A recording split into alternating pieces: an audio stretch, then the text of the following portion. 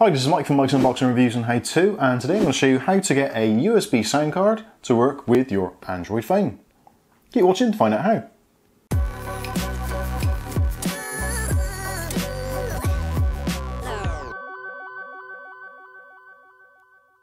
Okay, so if you've got yourself a new USB sound card, such as one of these, like the Sharkoon Mobile DAC or Mobile DAC PD, and you're struggling to get it working with your Android device, you probably need to enable USB sound cards in your phone.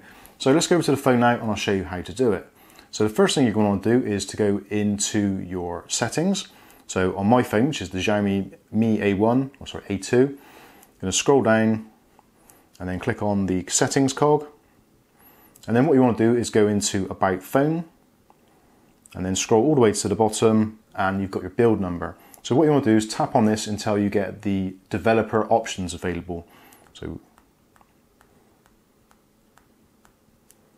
And then you have to put in your PIN number. And it says now you are a developer. So what you can do is now, if you go into settings again, so in settings now, if you go all the way down to the bottom, go into system, and then go into advanced. And in advanced now you've got developer options. So if you go into developer options, and you want to scroll pretty much all the way to the bottom, and then come back up a little bit.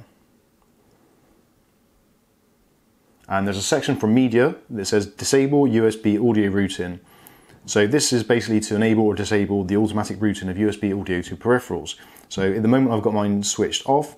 Yours may be switched on. If it is switched on, then it will be disabling the automatic sound transfer to your USB device. So make sure you've got this set into the off position, and that is pretty much it. So now all you need to do is to get your headphones, plug them into your USB sound card, and then plug them into your device. And then you'll find the audio is going to come through to your headphones. So hopefully that's helped some people out there who've had problems getting their USB sound cards to work with your Android device. I've been Mike, this is Mike's Unboxing Reviews and How To, and hopefully we'll catch you in the very next video. Thanks for watching.